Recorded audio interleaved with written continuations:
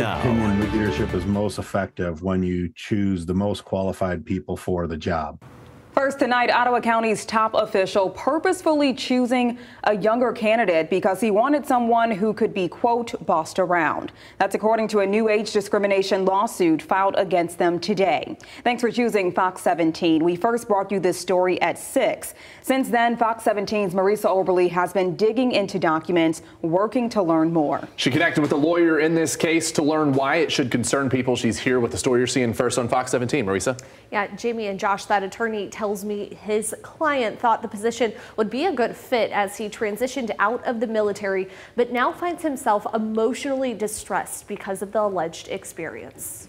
It really threw him for a loop. This is a very qualified, confident guy, and for Mr. Kimball to be passed over for this inexperienced candidate when he fit all the criteria, you know, as you're approaching the age of 50, that can weigh on you pretty heavily. Ryan Kimball's life changed earlier this year, says Rob Howard, an attorney at Cunningham Dahlman who represents the 49-year-old married man from Allendale. He explains in April, Kimball applied to be John Gibbs' senior executive aide rather than select a candidate that served as a battalion officer in the Michigan National Guard with numerous degrees, though. Howard says the Ottawa County Administrator instead picked someone because of their age. And that's why on Tuesday, he sued the entity over a claim it violated the state's Elliott Larson Civil Rights Act. It's something that a person can't help. We age, and it should not factor into whether or not you can do the job. According to the lawsuit, Kimball completed 2 interviews, which went well. But in June, Gibbs told the county's Human Resources Director, Marcy Verbeek, that he wanted to move forward with another applicant, 23-year-old Jordan Epperson. The lawsuit says Verbeek then sent Gibbs a chart that listed both candidates' qualifications based on the job description, and it showed that Kimball fulfilled 11 out of 12 criteria for it, while Epperson only met 2, possibly 3.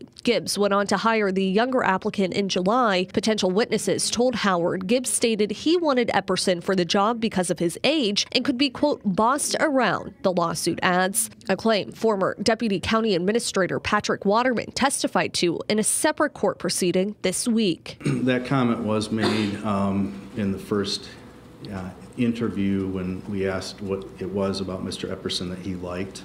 And he said that he felt that he was younger than him and he could boss him around.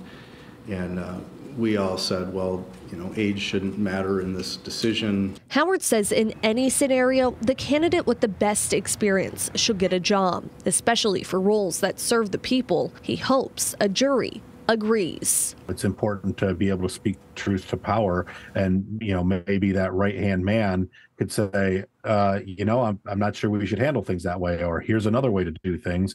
And when you're replacing a qualified candidate with a yes man, you're just not going to serve the interests of the citizens very well.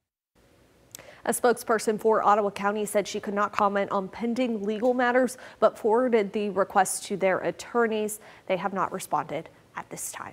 Reporting in the studio tonight, Marisa Oberle, Fox 17 News.